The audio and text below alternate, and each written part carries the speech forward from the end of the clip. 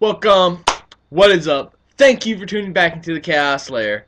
Video number 2. Thoughts on the Team Johnny versus Team Ace. Now I move to Team Ace.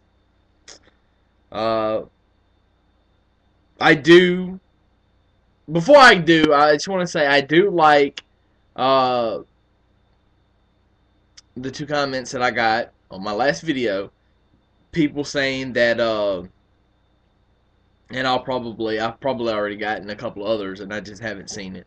That Brodus Clay should be added to that match. I agree. That makes even more sense than Mick Foley, kind of. But let's move on. Team Ace, Team Johnny, Team Laurinaitis, Team whatever the fuck you want to call it. Alberto Del Rel was slated to be in this match. However,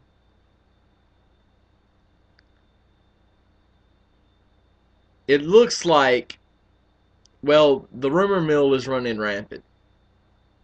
And it started, I started hearing this Thursday, like late Thursday night before I decided to hit the hay. I was hearing just a couple of rumblings that The Miz was going to take his spot. Then on Friday, I heard that it's about 50-50 on who's going to get the spot. And then I hear today that Alberto Del Rio did like a radio interview or something. I don't know. I'm only getting bits and pieces of information sent to me, and none of it makes any damn sense. And so for those of you that are sending me stuff, send me everything. Don't just send me whatever. Because I've got people from all over sending me things, and I'm just putting out what people are sending me. So for the most part, most things I do, a lot of things I go and check in on my own, but you know what, I don't know.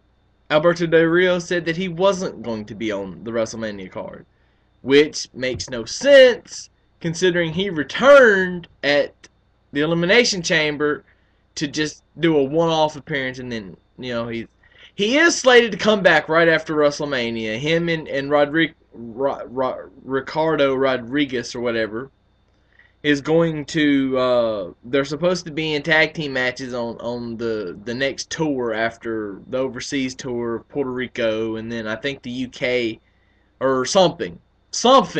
They're supposed to team and compete against the tag team champions Epico and Primo. Which, by the way, I am pissed off that they are not on the WrestleMania card, because I think every title should be on there. But anyway, moving on.